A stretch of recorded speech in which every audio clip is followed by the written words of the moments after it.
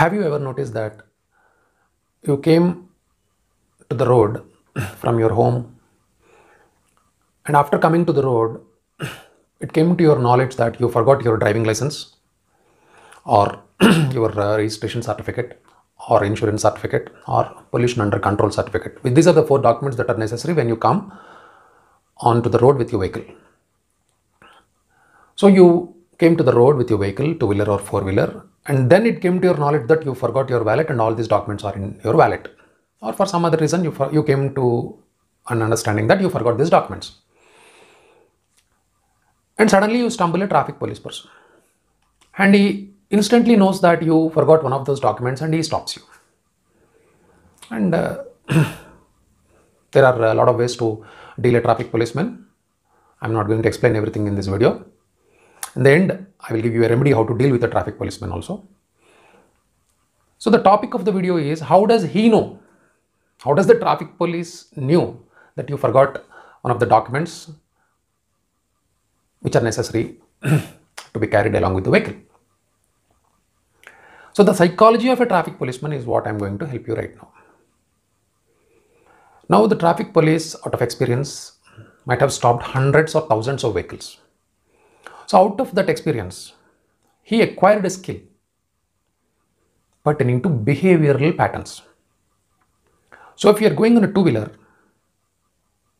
and you notice a traffic policeman, whether he intends to stop you or whether he does not intend to stop you, there will be a behavioral change. If you don't notice a traffic policeman, it is another altogether different case. You will go on with your journey. But if you notice him from far, because he will be stopping other vehicles also, what you do is you display a change in your behavior. That behavior change can be noticed by movement of your head, which results in the movement of the tire of your vehicle. That itself is sufficient for a traffic policeman to come to a conclusion that you are not holding one of the necessary documents that is necessary to be carried along with the vehicle. Generally, what does people do?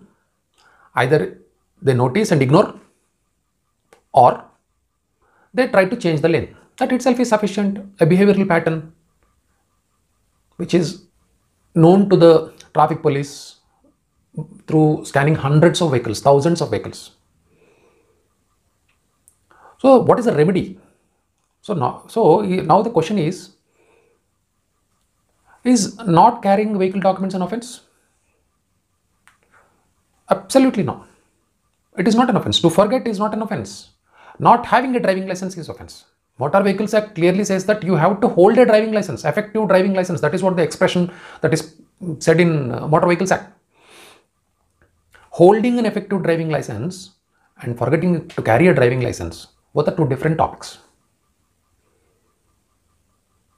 So if you forget a license, or if you forget a registration certificate or insurance certificate or pollution under control certificate, it is not a grave offense. It is common. So my remedy would be to go and meet the traffic police. Have a positive attitude towards police. Convince them that you are going to produce them if given time. Be prepared to pay the fine. Not having a driving license is a different offense. Forgetting the driving license is a different offense. So law provides indirectly to convince the traffic police person to show your identification, convince him, take time, produce the driving license, give something in writing, give an affidavit in writing, show your Aadhaar card, identify yourself. They are experts. Police are experts in catching the offenders. If you really don't have a license, your behavior is totally different. If you forget a license, your behavior is totally different. Please remember, if you forget any of the documents, police has no right to seize your vehicle. Unless and until it is a drunk and drive case, police can't seize the vehicle. Provided you convince them that you are not an offender. Provided you convince them that you forgot. So they are experts in studying the behavioral pattern. So whenever you forget your driving license, don't give a signal to the police that you forgot the driving license. Approach them. If they stop, approach them. Convince them that you are going to produce the original, provided you are given some time. It is not a grave offense. Remember that. Having said that, today all the important documents can be digitalized. There is an app. You can download that app and produce all the documents online. But what if you forget your mobile phone? There is again it is a fresh cause of action. So therefore, the remedy you have is to convince the policeman that forgetting is not an offense. It happens. It happens even to policemen also. They know that.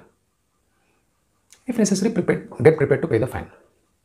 Law is very clear about charging with a fine when you don't have a license. Remember, there is a lot of difference between not having an effective driving license and forgetting a driving license at home. There's a difference.